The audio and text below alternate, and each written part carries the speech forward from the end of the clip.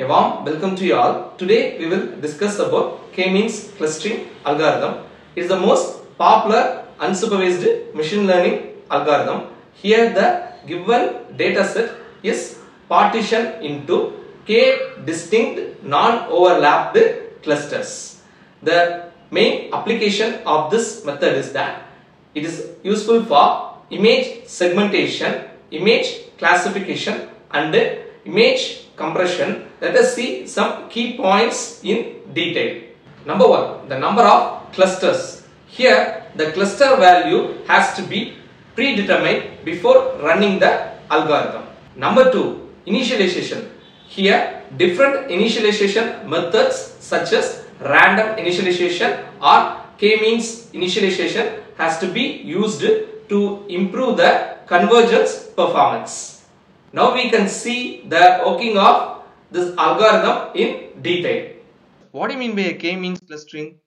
Suppose we are having a data set and we are going to divide that data set into clusters. Cluster means the objects which are similar are making into one group and which are dissimilar belonging to another cluster. Let us consider a simple example. Take the game cricket. In the cricket, we have to identify both the batsmen and bowlers. Now we have to identify the bowler and batsman.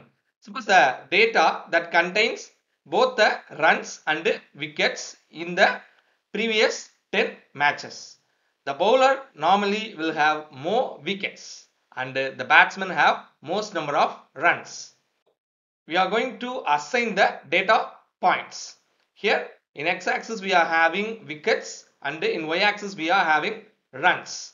X and y are the coordinates here. We want to cluster the given data with the help of k-means clustering algorithm. This is a cluster 1. In cluster 1 is classified with the help of most number of runs and lesser wickets.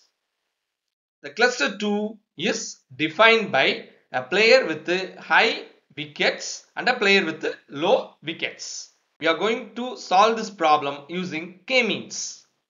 We are having the same data set. Now we have to identify two centroids in a random manner. Then with the help of the Euclidean distance is defined to find out which centroid is closer to all the data points, and the data points are assigned to the corresponding centroids. We have to reposition the centroids to find the optimum values.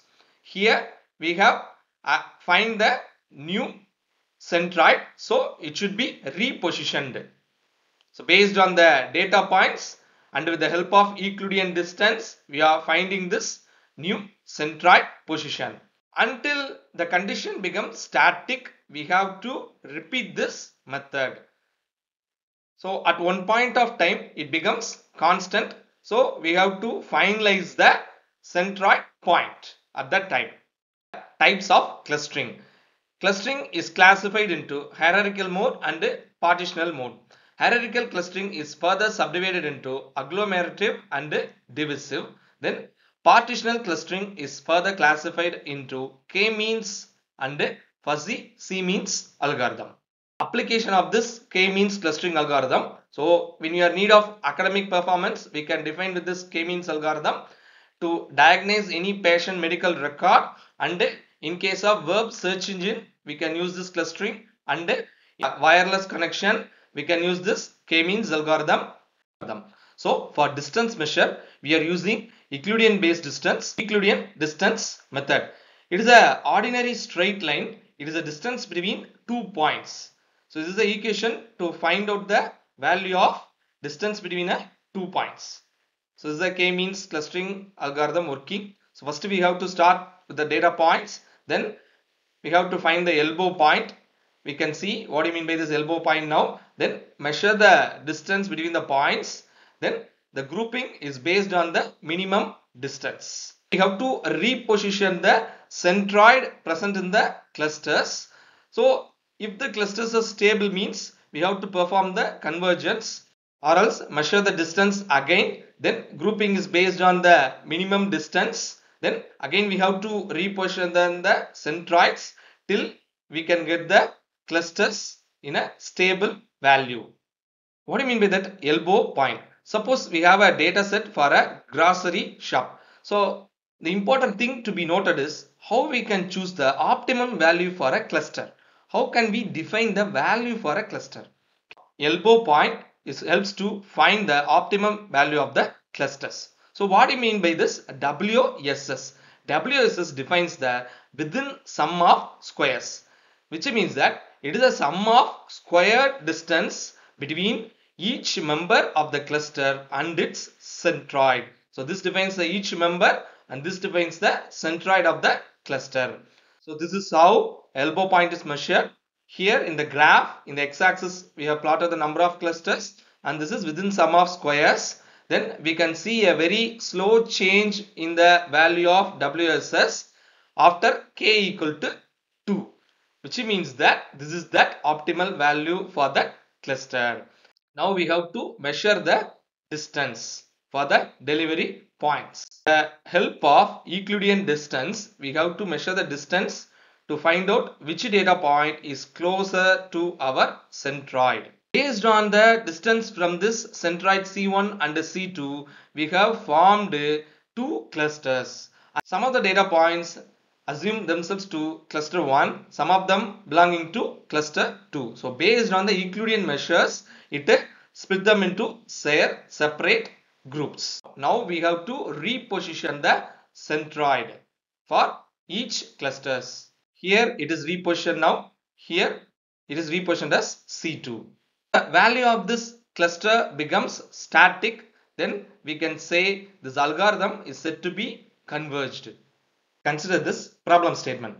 Walmart suppose wants to open a chain of stores across the Florida and they have to find out what are the optimum store location to maximize their revenue. Solution for this: Walmart, they are having a strong e-commerce presence. That is the number one point. Then it can use its online customer data to analyze where the customers are located with their monthly sales. Let's see how the implementation is done. We have to import that Seaborn first for plot styling. Then we have to take the number of samples, the centers and the cluster values. Then the random states are defined. Then we can have the output of that location. We have to assign the cluster numbers. Then we have to predict the help of kmeans. Then import all the necessary library from sklearn matrix. Find the clusters. Take the random seed value as 2. Now we have to randomly choose the cluster. So when the condition is true, then we have to assign the label to find the centroid. Then we have to find the new centers from the mean of the points.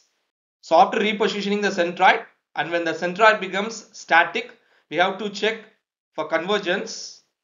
We can get the correct output by establish the Walmart stores across the Florida region in most optimal way.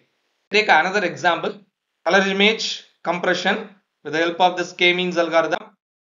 Here now we are going to define an image compression method.